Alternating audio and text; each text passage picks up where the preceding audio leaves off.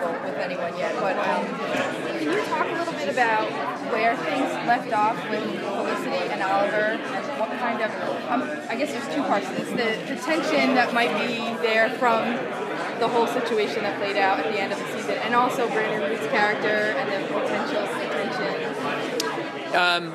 In terms of Oliver and Felicity, you know, obviously they've grown in closeness through the years, and she, you know, even though he said what he said under certain circumstances at the end of the year last year, there was a truth to it that we explore early on. And a large part of Oliver's journey this year is dealing with whether or not he can have it all, as it were, you know, or has he just commissioned himself to a life of crime fighting and that's it, you know, but what about the life part of it, you know, and the fuller life?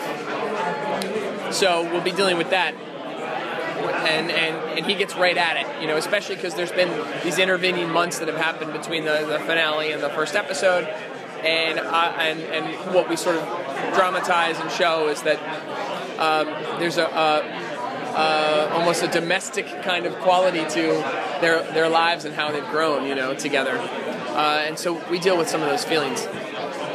In terms of Ray Palmer, he comes in and you know, tries in the first episode to buy Queen Industries. He's particularly interested in Queen Industries, that there was this IT girl that went from being an IT girl there to being the assistant to the chairman of the company, and he's particularly interested in her rise and has some questions for her, and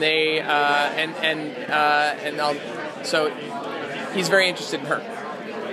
So would you say that his interest in her is more of a suspicion or romantic interest for her? I think, you know, because we've got so much going on in a good way on the shows, we rarely sort of just have the characters in scene where there's not some emotional development as well. And so I think that, you know, and the two of them have a lot of chemistry as well. So we'll be exploring that, I think. And is there, I guess just going back to the tension factor, I feel like when Felicity was with Barry, there was friction between her and Oliver. Are we going to see that again, or is this going to be? I mean, I think Oliver wouldn't be human if he started to, and that was fun to play with last year, obviously, and there were some things we learned watching that we wanted to explore in the creation of this character as well with Ray. So I think you're right to connect the dots. Will we get a little backstory or background on Felicity's character? We do. You know, this is the first year we jump out of our flashbacks with Oliver in a bigger way to do some other flashbacks. And we do in episode 5, we do a big one with her. There's another character, we do another big set of flashbacks for all in the first 7. You know, so yeah, you'll get to know.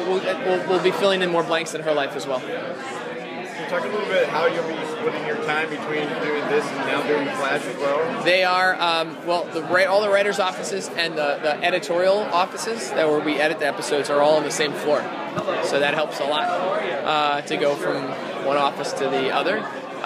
New shows always take the most time because they're new and you don't have that set of episodes yet to point at and go, that's a great episode, that's a great episode. You have the pilot, you can keep pointing at it, but at some point you have to point at other ones. And but at the same time, Arrow's the firstborn, and so, you know, I think it's kind of like, you know, it can be a real joy and a pleasure to just go back and work with all of them just to break stories, and it's fun to have them both informing each other in a lot of ways. A lot of crossover. I think for me the joy of it is like the comic books. You just don't know when or how it's going to happen really, and that there should be different versions of it, like mini versions where it's just like, I'm calling Starling City and someone is on the phone, you know. We did like a little one like that at the tail end of last year on Arrow where we brought in Cisco and Caitlin before, you know, we did the pilot. And they were shooting the pilot like the day before, and then they were running over and doing, there's a lot of that, the smaller ones, and then also some, you know, wanting to do some bigger ones, obviously, where there's villains that go across, and, you know, I mean, I think those are always those are incredibly evocative. I like how each season you have a certain setting. So the first season was the diner. They always met at the diner and had burgers. The second season was Berlanti, the nightclub getting started and such. And that really fit well with the storyline, obviously. Is there a setting in the third season? That's a great question. It was economically driven always, both of them. So we have a little bit more money now, so they can eat at multiple places. They're not just stuck at the same restaurant. But I'm sure something emerges, because I think you're right. There really is like something that is evocative of the place. Oliver gets a new place to live. He's not living in the barracks of the. He's not living in the exactly in the headquarters. Yeah. Well, in the first episode he is, but he soon after finds a new place to live. Seems like Arrow has kind of really mastered the format, or is mastering the new format of superhero dramas that are serialized but also have smaller arcs. Can you just talk a little bit about finding a rhythm and whether or not you're going to stick with half? Because I feel like it's been evolving, the first season to the second season. Is the third season going to be, are you stepping away from the format and the tone? No, I mean, we do try and change certain pieces of it up, and there's obviously very helpful to have the big bad and that kind of thing, and the themes that connect everybody and connect all the different issues. But the fun for me is just the action adventure element. I think a lot of times when we're breaking the stories of the indie movies, in terms of like painting your characters into these corners and not necessarily knowing how you're kind of going to get them out of it, and that every week is this sort of a larger than life kind of just action adventure that touches down for human moments, and then we sort of kind of construct a way to kind of get towards some other thing. So I think it's and we do really reference the comic books in that way too. I think they had a wonderful kind of way, still do, of serializing, but also making episodic the stories, and they really just lend themselves structurally and tonally. This kind of storytelling does, I think, to kind of what network television has become to a certain extent. Are you writing? Are you at all affected by what's going on the feature side with SDCC? Not really. I mean, we do. I mean, we haven't mentioned Metropolis. We haven't mentioned Gotham. We stay away from that stuff, and but we just do our own thing. Maybe dealing with, or Constantine may deal with.